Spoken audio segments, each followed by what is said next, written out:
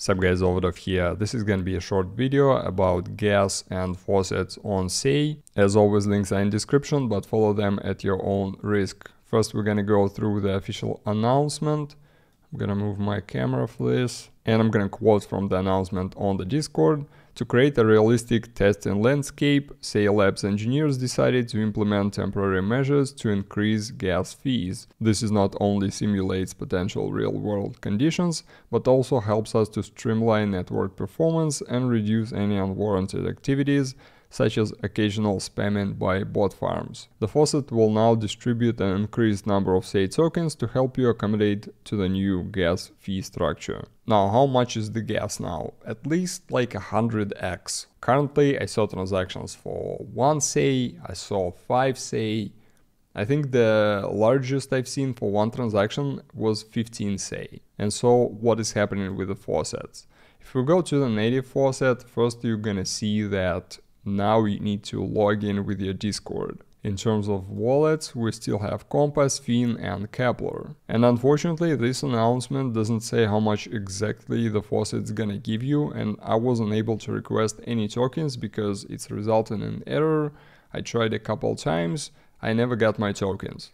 So I started browsing around, how can you get decent amount of Sei in your wallet now. So first of all, a couple of faucets we used before, like Eclipse faucet, doesn't make any sense to request tokens, because in order to request you're paying like 3.5 Sei and you're getting the amount of Eclipse that you can exchange for like 0.5 Sei. Faucet on Faucet Me Pro still works well. You don't need to do a transaction here, you just paste your wallet address. You can get up to 1 Sei every 12 hours.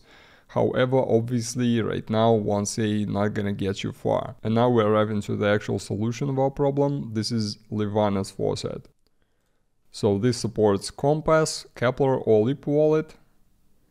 And the faucet is right here. When you click on your wallet address, you can click on the faucet. I've already requested, and it will basically top up your wallet to 100 Sei. Not plus 100, to 100. If you had 5, you'll have 100. If you had 0.1, you will still have 100 at the end. I've already requested, and as you can see, I got 100 Sei. Let's just check real quick how much Sei will one transaction cost here.